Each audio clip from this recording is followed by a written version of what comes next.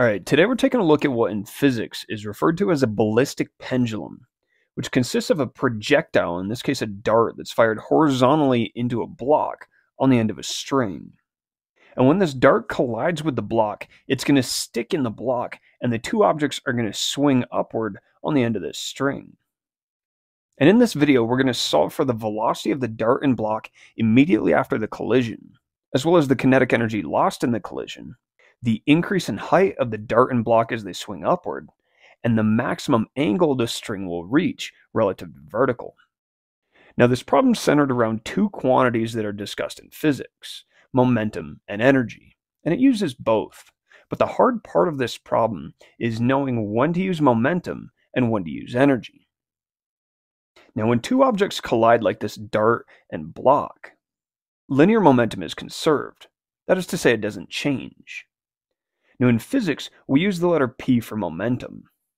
So I'm going to set the initial momentum, let's call that Pi, equal to the final momentum, Pf. Now, the linear momentum of a single object is given by the equation P equals mv. But here we have two objects, the dart and the block. So the total momentum before the collision is going to be the sum of the two individual momenta. That is mv for one object plus mv for the other object. And we have a similar function for the final momentum.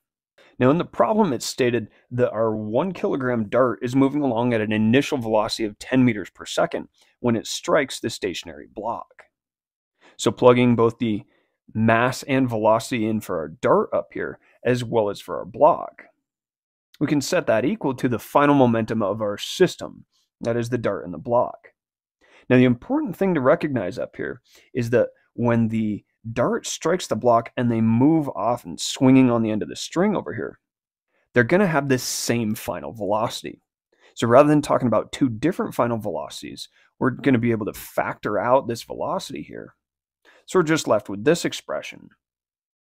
And solving for that velocity, we get the velocity of the dart and the block just after this collision is 2.5 meters per second. So now, knowing the velocity of the dart and block just after the collision, let's go through and solve for the kinetic energy that was lost when the dart collided with the block.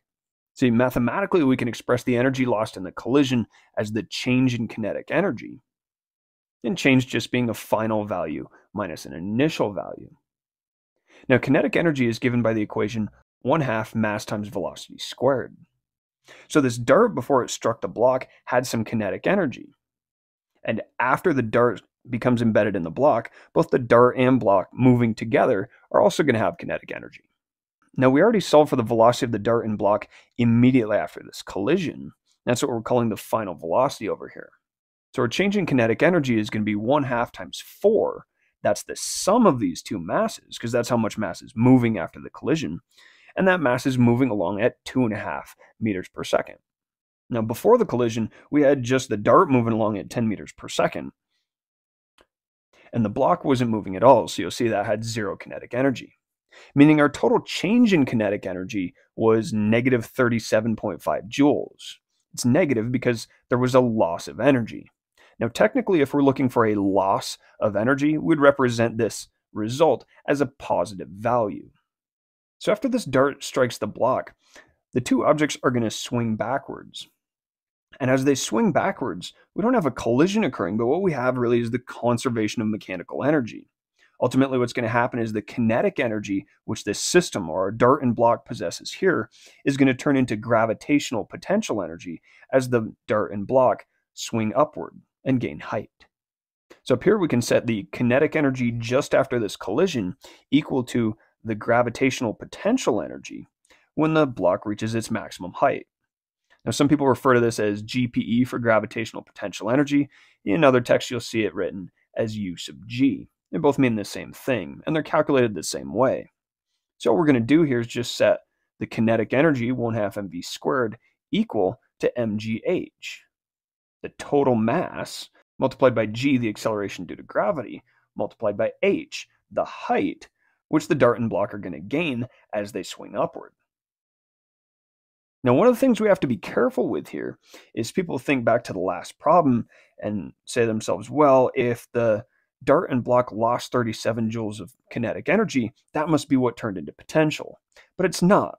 Realize that 37 joules that were lost, that was lost to heat and friction and deforming the dart or the block. That's energy that's gone from the system. It's whatever kinetic energy wasn't lost that's going to turn into potential here. So looking over here, we're going to have 1/2 times 4. Again, that's the total mass which is swinging upward, multiplied by the velocity of the dart and block just after this collision, which is 2.5 meters per second, and that's squared. We're going to set that equal to the total mass, still 4, multiplied by 9.8 times h. And working this out, we find that h, the increase in height of the dart and block as they swing upward, is 0.32 meters. So now knowing this change in height of the dart and block, we can solve for the angle which the string is going to make relative to the vertical axis. Now this comes down to being nothing more than a geometry problem.